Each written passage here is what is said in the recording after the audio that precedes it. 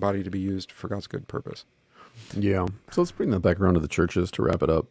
Yeah. Because I've had this conversation actually a number of times just in the past month of people texting me or emailing me or calling me to say, my pastor is not preaching the gospel of Jesus Christ, and the gifts aren't there every Sunday.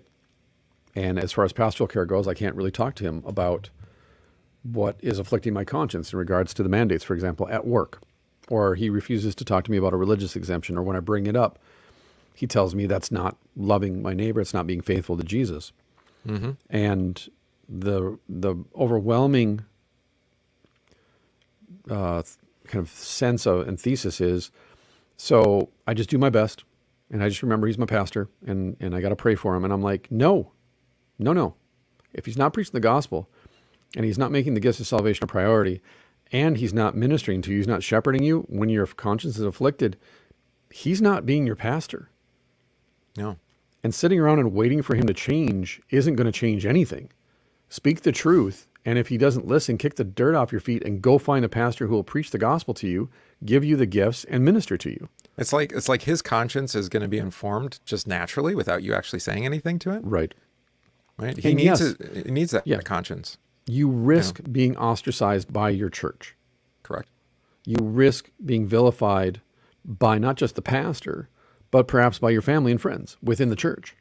But ask yourself, like I said earlier, when you're labeled an extremist for demanding that the gospel of Jesus Christ be preached consistently, that the gifts be there regularly, even if it's not every week, at least every other week, or your pastor is saying to you, if you need the sacrament weekly, I will bring it to you, or you can come to church and I'll give it to you weekly if you need it. And you come to me and say, I need it, I'll give it to you.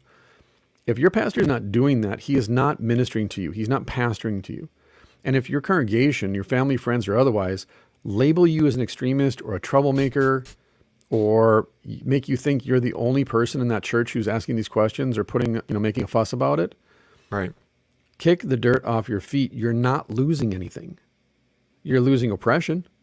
You're losing your voice being silenced for demanding the gospel be preached. Yeah. But Jesus' directive to us is very, very clear. But that's the language of this book. You're living a lie. You keep telling yourself this is God's church, this is Christian preaching, and it's not. No. Now, I mean, you could do something about that. If you believe the person does want to be a faithful preacher of God's word, then you call him to repentance. You show him, and you can do it. You can do it with the questions, right? I mean, maybe I think most pastors aren't going to respond well to the full, frontal attack. No. Right. But you say, I listened to your sermon on Sunday, and I was trying to figure out, like, where's Jesus? How does he fit into this? Right. Did Jesus, you don't want to be too offensive. I was gonna say, did Jesus have to die for your sermon to be true? Right. I love that diagnostic. I try to apply it to my own sermon, but, they may not respond as well to that. But it's like, well, where's this written? I think is a good question too, right? Right. I need more scripture here. I need to understand what basis, you're coming to from this. And, so I better understand, we can better understand each other. And maybe he sees, like, I don't really know why I said what I said. I don't know why I believe what I believe. Romans 13, do whatever the state tells you to do. Like, is that really what it says? No. Can't go back. You forgot the comma. Yeah. There's still that thing about God. Well, I pointed this out on Facebook today. I love just kind of like triggering people. So that's what I use it for. Isn't that what you're supposed to use it for? I think so. Sure.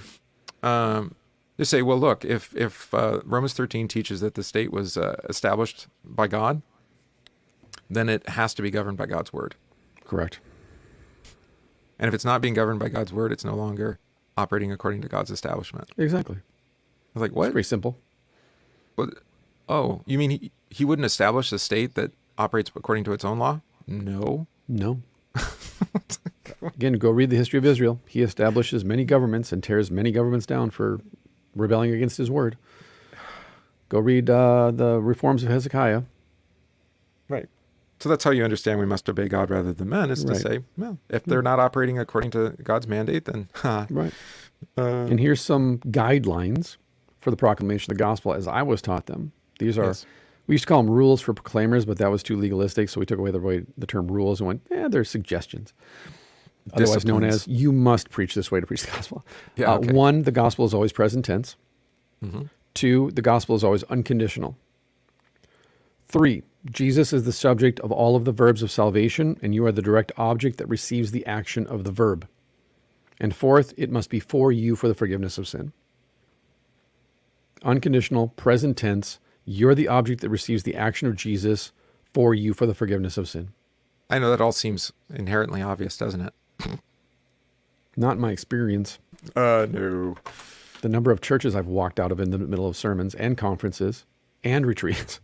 Yeah, it could be any number of those things, right? Or more, one or more. It could be not for me, right? Not now, right? Not forgiveness of sins. It's usually, it takes place in the past, and it's about Jesus, and then applied to us in the present tense through, well, now go and do likewise. Obligation, obedience, yeah. And it switches from Jesus being the subject of the verbs in the past to me being the subject of the verbs in the present. Mm-hmm. Yeah. And then it becomes, that's not the gospel. It's not even law. It's glospel. It's creamer sermons. Creamer. Half and half. Yeah. Right? It's being gummed to death by a million goldfish. But the law has no bite. It has no traction because it's not being preached lawfully. And the gospel is not evangelical because it's not for you for the forgiveness of sins. Mm-hmm. You know, I teach my confirmands this to the point where they're militaristic about it. If they don't hear the for you soon enough in the sermon, they'll start looking at me. And they give me that look that I taught them to give me. And their parents are like, why, my kid gets really antsy in the middle of your sermons and starts saying, Mom, where's the for you? And I'm like, what? I'm like, it's because I taught them. This is what's necessary. You need the comfort that the gospel bequeaths to you.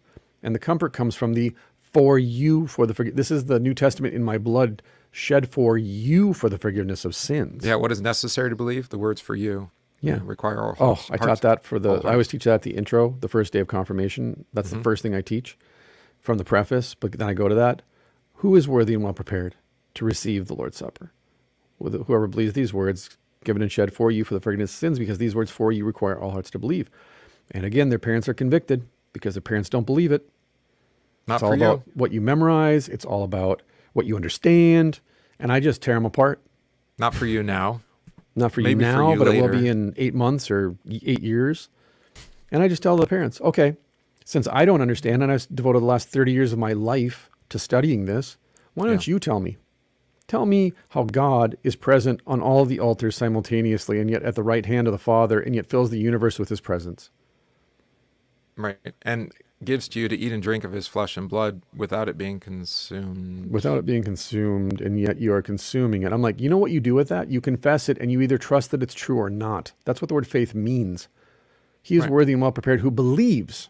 And the word pistuos, in Greek means to trust. It's a relationship word. Trust in, yes. In it's not based on how much you've read. It's not based on what you understand. It's based in the relationship. Do you trust that as your parent, I love you unconditionally? Well, it's not trust or faith in ideas. It's trust and faith in a person. Yeah, exactly. Yeah. And I always compare it to their relationship to their parent. Do you love your parents? Yes. Why? I don't know. But you trust that they love you? Yeah. Why? I don't know. Exactly. That's faith. That's faith. The consistency of God's word in doing what he says he's going to do for you is what creates that trust. So when people ask, like in Romans, is it the faithfulness of Jesus? Is that the translation? Or is it faith in Jesus that's the translation? And the answer is yes. Yeah, right. God's faithfulness to his promise to you is what creates the faith in you to trust that he's actually God. He acts, and then he does the action consistently so that you can say consistently, well, he keeps doing it. So I guess I can trust that he's just going to keep doing it. Right. And that's what I was going to say about the parents. I mean, you can, or husband and wife, all those other relationships, you can break them by not showing up, right? By not doing and not living according to what you believe. But God willing, since none of us do this perfectly or not in the way of God, for us in Christ, that we live in his word alongside that relationship so that we're hearing the word of forgiveness, so we have forgiveness to give to each other. Right. The only thing that I know, and I say that know in the sense of trust, the only thing that I know is 100% true is that Jesus died on Friday and rose again on the Sabbath for my justification. And if that's true, then everything else that Scripture says can be true too. Because a man died and came back from the dead 3 days later. And it was God. And if that can be true of God, that he died and rose 3 days from the dead after that, then everything else can be true too. A donkey Jonah? can preach the gospel. A man can be swallowed by a giant fish. A snake can talk. Like all of that's possible because Jesus died and rose